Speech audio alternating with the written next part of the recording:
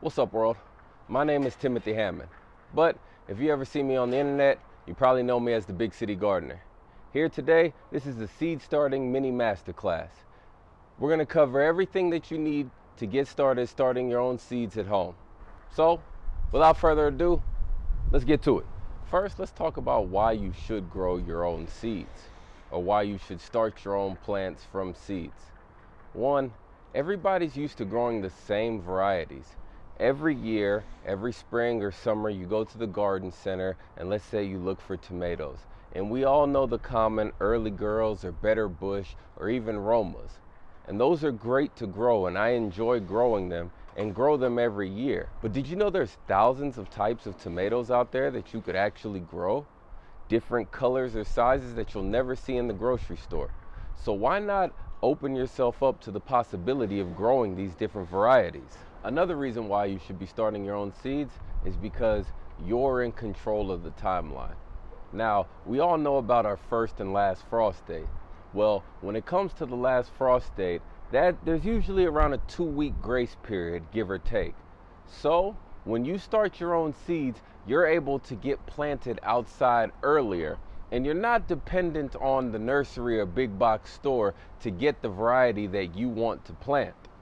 So it helps you get a head start on your gardening season. Another reason why you should be starting your own seeds is directly tied into our last point, right? That was being in control of the timeline.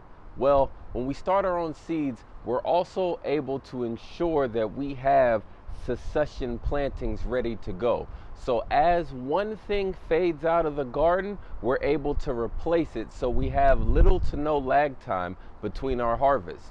Something you should keep in mind whenever you're starting your own seeds is that not everything wants to be started outside of the garden bed.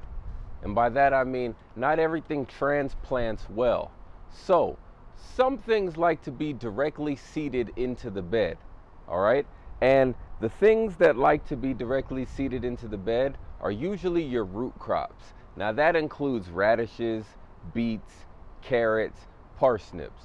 See, it's extremely hard to transplant these because as soon as the root gets disturbed, the plant just wants to die. Also, other things that don't transplant well are things like beans or corn or even squash for that matter. If possible, it's better to just directly seed these crops directly into your garden. Next, we're going to talk about the actual supplies needed to get started with seed starting at home.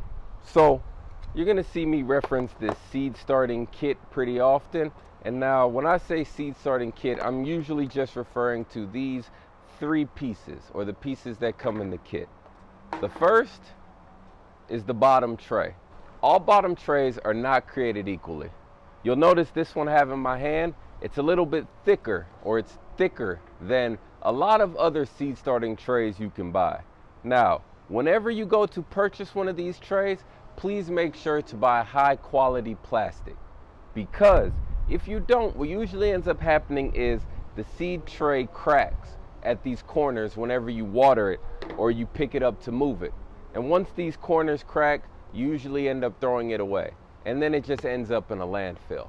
But if we can buy a high quality, thicker bottom tray, this should last you for multiple seasons. The next piece is the actual insert. See, this insert fits directly into our tray. Now this insert holds our planting medium. Now, if you do not have this tray, or you do not have this insert, this could easily be recreated with a plastic cup, or maybe a 4-inch pot, or if you had something like a foil pan. This dome just sits on top of our tray, on top of the insert, to help make sure that we are keeping the necessary humidity level inside of our dome, because seeds germinate better in an area with higher humidity.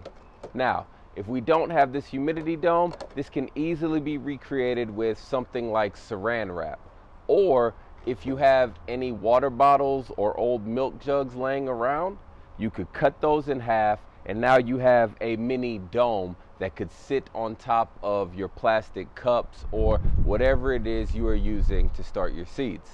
The next piece are the actual seeds, okay? And when it comes to seeds, you're going to want to make sure that you're using high quality seeds, as fresh as possible. So if you've had seeds from the prior seasons, please make sure you store them properly. If you don't store them properly, what usually ends up happening is the germination rate decreases. And that's not what we're looking for. So store your seeds properly. If not, then be prepared to replace your seeds every year. How do we store our seeds properly? You're going to want to keep them in a cool, dark place if possible. And if you have an airtight bag, maybe a Ziploc bag or a freezer bag, that's even better. Storing your seeds in this manner will help preserve them so you're able to use these seeds for seasons to come. Next, we're going to talk about the actual planting medium. Now that's the actual material that you put inside of your seed starting tray, your cups, your pots, whatever it is that you are using. Now, when you go to the store to look for a planting medium, there's plenty of options, right? You see bag soil, you see potting soil, you see organic, non-organic, you see in-ground soil. Too many options to choose from. Now, what you're going to want to do is to find a soil that is light, airy, and fluffy. Most big box stores or retail nurseries will have seed starting mix. Now, seed starting mix usually includes the following ingredients: cocoa coir, vermiculite, peat moss, perlite, and then some sort of organic amendments to help feed the plant during its initial stages. If you're unable to find seed starting mix pre-bagged, feel free to make your own. Mix these prior ingredients in different ratios until you come up with something that works for you. Now, we're looking for a light, airy, porous mix, okay? An easy way to check if the bag of soil that you're planning on using will work for seed starting mix is, while it's still in the bag, go ahead and squeeze a corner. See, if you're able to bring your fingers together and form a ball, then it's pretty light and airy. Now when I let it go, you should see it spring back to its original shape. Now, you're going to want to stay away from things like in-ground soil whenever you are trying to start seeds, okay? You're going to want to stay away from topsoil also. These things tend to retain entirely too much moisture for our seeds. Now, what we want is a light, airy mix that is able to retain just enough moisture but also dry out. Okay, since we're just starting these plants and the root systems aren't fully developed, that's why we definitely need to pay attention to the moisture content within our planting medium. We need to make sure that we are not retaining too much water and keeping too much water on those roots, right? Remember, roots need oxygen to breathe and to grow. All of that water or a waterlogged planting medium stops our oxygen from reaching the roots. Then you'll get no growth and probably end up with diseased or stressed seedlings. Whenever you go to start your seedlings, you're going to need high quality seedling starting mix. But because the seedling starting mix is so light and airy and porous, you're going to want to make sure that you wet the mix prior to putting it into your planting container. Also, if you're going to use a slow release granular fertilizer, this is the time that you want to add it. You'll need a vessel, some sort, that can hold the potting mix and can also hold water. So we're going to take the potting mix, and now you see that it is dry. Okay, squeezing, no moisture. This is fresh out the bag. If you're going to add your slow release fertilizer, this is when you do it. You would just drop it in, mix it together. Also, you're going to want to try to break up any clumps or lumps that you find in your mix.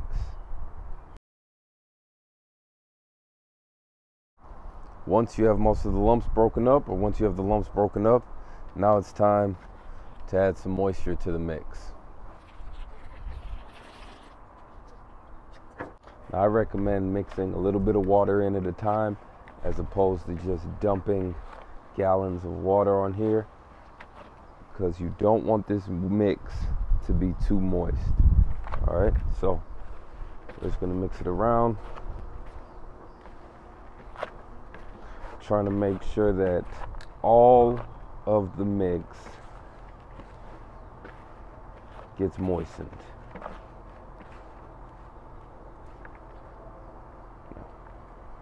Now, why do we do this? Because when we fill the seed starting trays, if we were to put dry mix in here, whenever we put the seed on top and we covered it with more, whenever we watered it in, the level would fall.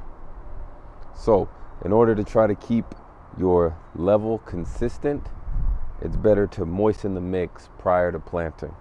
Also, moistening the mix prior to planting helps ensure that all of the mix is actually moistened, okay? Like you saw, or like we've talked about, this is light, airy, and fluffy. So you want to make sure that it has the ideal amount of moisture prior to placing your seed in. Because the mix sometimes has a tendency to not want to absorb water. How do you know when the mix is ready? Or how do you know if you've added enough water or too much water? If I can grab just a handful and squeeze it, and just a few drops of water come out, then I know that it is sufficiently moist. If I were to grab a handful and squeeze it and water was just running out, that would be too much moisture. You would need to add some more seed starting mix in. Sort of like baking a cake, right? You need proper ratio of these ingredients. Once you have the mix moistened, it's time to just fill up your seed starting tray.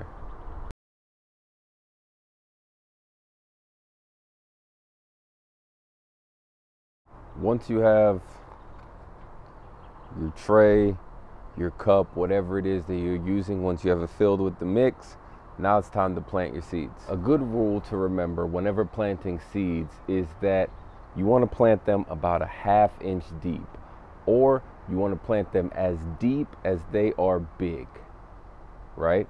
So a seed like a watermelon, a squash, you would plant those seeds deeper than you would plant something like lettuce, broccoli, or even beets for that matter.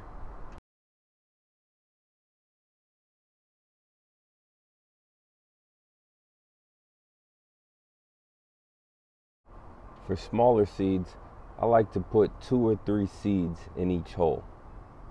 And that way, you're almost guaranteed to get something to grow. And if all 3 of them germinate, then you just pick whichever one is the strongest and thin out the rest. After you place your seeds in the seed starting mix, you're gonna wanna come and fill in the top, or fill in this little hole right here with more of your mix. A tip or something that I like to do is, instead of coming back with the same seed starting mix, I like to put compost on top. That way it acts as a mulch, and also whenever I'm watering these plants, the nutrients from the compost are working their way down into the root zone. So I'm just going to come in and put a light layer of compost across the top.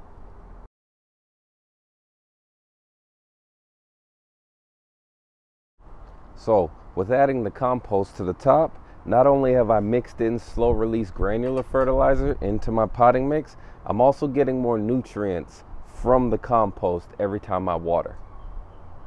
So once we have the seeds in and once we've covered them, it's now time to water your tray. Wait, we are not going to pour it on top. Don't forget, you water your trays from the bottom. Fill up the bottom container, drop your insert in. You want to make sure that you have enough water in your tray. So in order to find out, you're going to check your water line on your insert, okay? That lets me know that the water is coming up to here. So there's holes in the bottom of these inserts, and the planting medium is actually soaking up and wicking the excess moisture up to the top. I'll let this tray sit here until the planting medium is fully saturated, and then I'll make sure I pour off the excess water. because we don't want to attract fungus gnats. Afterwards, it's time for your humidity dome. This humidity dome is just going to make sure that we have the proper humidity in order for our seedlings to germinate. You could easily put a piece of saran wrap on top of this tray, and it will do the exact same thing. As soon as you see sprouts, it's time to remove your dome. Let's talk about lighting.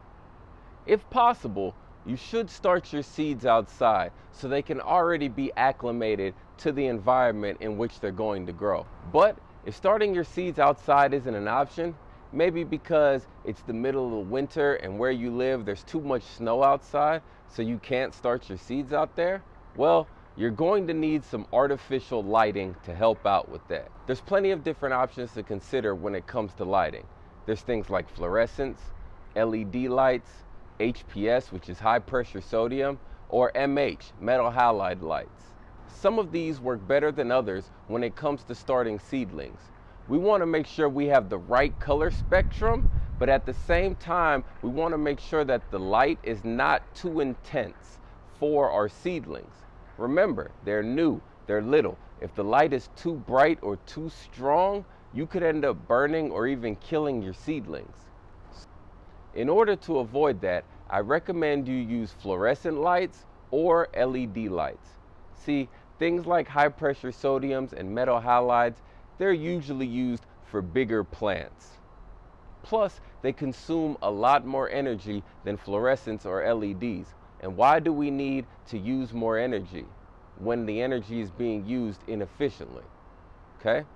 Fluorescents, they usually come in 2-foot, 4-foot, or 8-foot tubes. These are the ones that you find at your local box store. Okay? You'll see them, they're usually called shop lights. These shop lights, they're amazing. You can get LED tubes or you can get fluorescent tubes that fit within these shop lights. And we can hang these shop lights on our seed starting shelves. We can hang these shop lights in many different setups or ways to provide ample lighting for our starting seedlings. Now, lighting is not important when we first start our seeds, okay? Prior to them germinating and breaking through the actual soil, we don't actually need any light. Therefore, whenever we are going to use artificial light or we are in control of the light, make sure you do not start using the light until your seedlings have actually germinated. Using lights, fluorescents, LEDs, whatever they may be, prior to our seedlings germinating is a surefire way to waste money and waste electricity. No germination means no leaves. No leaves mean there's nothing there to absorb the light. And all you're doing is just heating and baking the top of your seed starting mix and actually causing that top layer of moisture to evaporate. So remember, you don't actually need the lights until your seeds germinate. Now let's talk about how long we're going to actually use these lights. And by that, I mean the light cycle. Let's think about springtime outside. Sun comes up around 7 a.m., sun goes down after 7 a.m. Now, with our lighting set up inside or wherever we're starting our seeds, we're trying to mimic that of the sun. We're trying to mimic the light exposure a seed would receive if it was planted outside in our garden. So, what you're going to need is some sort of mechanical timer, digital timer, Christmas light timer, anything that enables you to control how long your lights are on and off for. And now, what you're going to want to do is set that timer to where your lights are on between 12 and 16 hours a day, and they're off between 12 and 8 hours a day. See, you can kind of play with this timing, or you could play with the timer and find out what works best for your area. There's not really a one solution fits all. I've started seeds and grown them using a 12-12, that's 12 hours of light and 12 hours of darkness, just as well as I've started seeds using the 16-hour light and 8-hour darkness method. So it's really up to you. Whenever we're using artificial light, whether it be our LEDs or our fluorescent tubes, you're going to want to pay attention to the distance between the light and the actual top of our plants. For example, imagine we had plants growing here, 6 or 8 inches tall. You don't want your lights, or you don't want your fluorescent tubes or LED tubes, regardless of what lighting source you're using, you don't want the light to actually come in contact with the leaves. Okay? Now, when it comes to lighting, a common rule is place your hand underneath the light. See how hot the back of your hand is underneath the lights, all right? If it's hot enough to where you need to move your hand, then it means it's too hot for the plants. But if you can keep your hand there comfortably, then that means that's the ideal height for you to place your lights. So, depending on what type of light you are using, that could be as close as 4 to 6 inches, or it could even be 2 to 4 feet. It depends on the type of light that you are using. While every seed is able to germinate at a vast array of temperatures, what you find out is that seedlings usually germinate best at around 80 degrees Fahrenheit. Now, that doesn't mean that the room is 80 degrees Fahrenheit. That means that the actual soil or the planting medium that we put in our containers is at 80 degrees Fahrenheit. Well, how do you increase the temperature of your planting medium? Good question. The most common way to heat up your planting medium or to heat up your seedling starting tray is to get a seedling heating mat. Now, you can get a seedling heating mat with a temperature control, and you could set the temperature to exactly what you want, the optimal temperature for whatever it is that you are starting. Now, if you don't have a seedling heating mat, don't worry. I'm sure that I have a hack for you here. Most homes have a refrigerator. Now, that refrigerator, it emits a lot of heat out of the top of it, okay? So, no seedling heating mat, no problem. Take your tray, take your container, take whatever it is that you are starting your seeds in and place it on top of your refrigerator. Now, that refrigerator will heat up the bottom of your tray, and surprisingly, it will heat the tray up to around 80 degrees, 77 to 82 degrees. It depends on other factors also, like the ambient temperature of the room. So, no seedling heating mat, no problem. Use your fridge. Now, let's talk about how to properly water your seedlings. Now, a lot of people are going to be tempted to just take the water and pour it on the top, the same way a lot of people water the garden. Now, that's not the best way, nor is it the most efficient way to water a seed starting tray. This method of watering is not solely related to a seed starting tray. Whether you have a seed starting tray or not, I still recommend you water this way. And the way you do that is by bottom watering, okay? You're going to want a container that can hold your seedlings, and we are going to want to apply the water to the bottom. Why? Well, if our entire cell or cup or whatever it is that you are starting your seeds in, we want this to be somewhat dry. If we apply the water from the bottom, what ends up happening is these bottom layers of our planting medium, they wick up the moisture, and then they redistribute the moisture up, and up.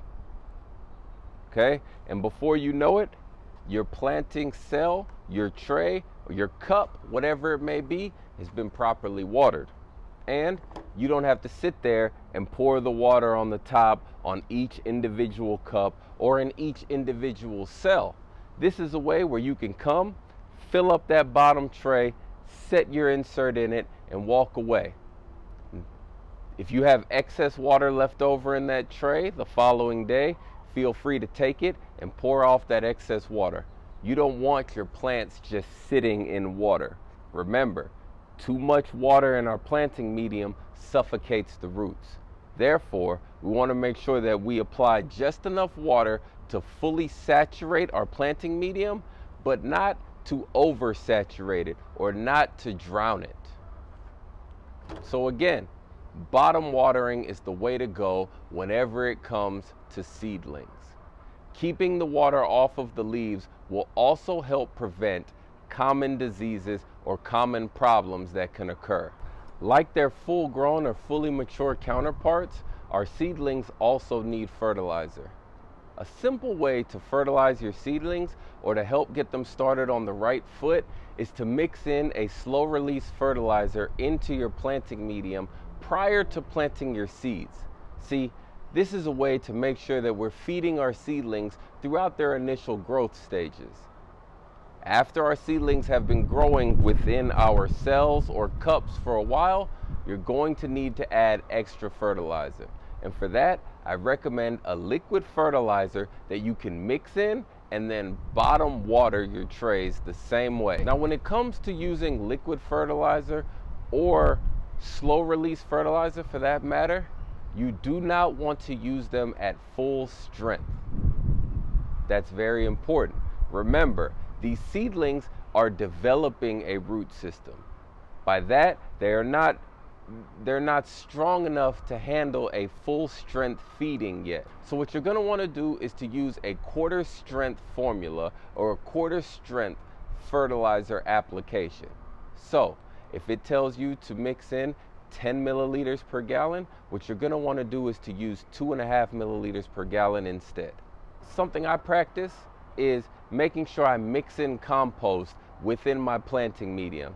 That way, I'm fertilizing my plants as they grow, but I'm also helping to improve that soil within that cell block. Mixing the compost into our planting medium is basically a way of giving your plants a head start, right? We all know that compost works wonders in our garden on fully mature plants, so think about it. Imagine what it does to our seedlings. So, you successfully started your seeds or successfully grown your seeds inside, and now springtime's right around the corner and you're ready to get these babies outside. But you can't go directly from inside to outside with your seedlings.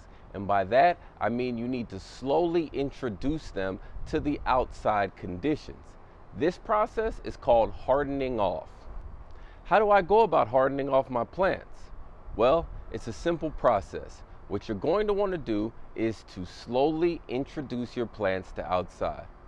One way to do this is to start by introducing them outside in a shaded area for a limited amount of time and gradually increase that time period over the next few days.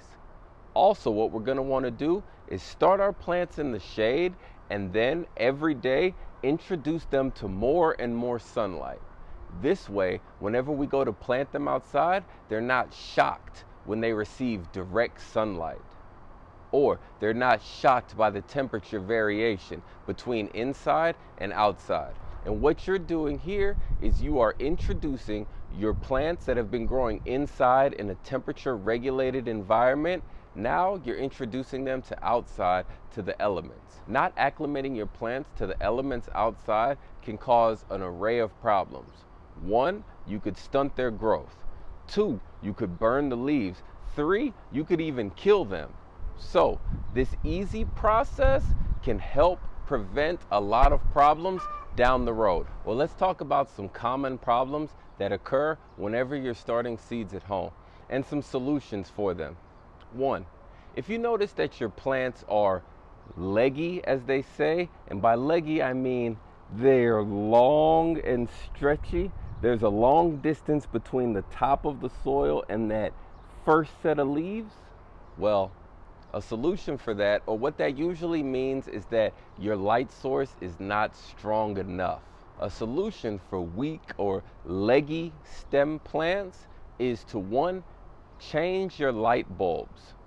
2, maybe move your plants from wherever they are to an area where they receive more sun or more direct sun. Another problem that commonly occurs whenever starting seeds is that people notice that their seedlings are not growing directly up and down or vertically. They'll notice that their seedlings might be leaning one way or another, to one side or another side. This usually occurs whenever the plant is chasing the light. You'll notice plants usually grow towards their light source. So if you see a plant veering to the left or leaning to the right, well, that's telling you that it is finding stronger or brighter light in that direction. One solution is to constantly rotate your planter or constantly rotate your seedling tray every day or every 2 days. This will guarantee that your plant straightens up, or move your plants to wherever they're leaning towards. They're letting you know that there's a stronger light source over there. If you're using a seed starting shelving system and you notice this problem, that means that one, your lights are more than likely not directly overhead the plants, or it could mean that one of your bulbs is weaker than the other and needs to be replaced. Another issue people run into whenever starting seeds at their house is something known as seedling blight. And what occurs is your seedlings will be growing great, right? They'll be thriving, and then all of a sudden the next day you come in and it looks like maybe somebody stepped on them, or they're just all dead and turned over to the side and you don't know why. That's usually caused by seedling blight. Now, that's a disease that affects the roots of the plant. It usually arises whenever you are using dirty equipment. So, a solution for that is to make sure that you clean, sanitize, and disinfect your equipment in between plantings. These small little bugs that are flying around, well, those are known as fungus gnats, and those usually occur whenever you are keeping your planting medium entirely too wet, or if you have an insert and you continue to leave water in the tray. So, a solution for that is you want to make sure that you're dumping out the excess water from the bottom of the tray. Also, if you practice bottom watering, once you notice that the top of your cubes or the top of your planting medium has become moist, then it's safe to remove the excess water. Do not water your seedlings every day. That usually leads to a problem of your planting medium staying entirely too moist. So, again, if you have fungus gnat issues, what you want to do is make sure you are not leaving your planting medium too saturated. You can find me, Big City Gardener, at all social media platforms. And check out the blog at bigcitygardener.com. Thank you for joining me at this seed starting mini masterclass. Now, take what you've learned here, go outside, get your hands in the dirt, and just grow it. And don't forget to click on the bonus material included with this class right here.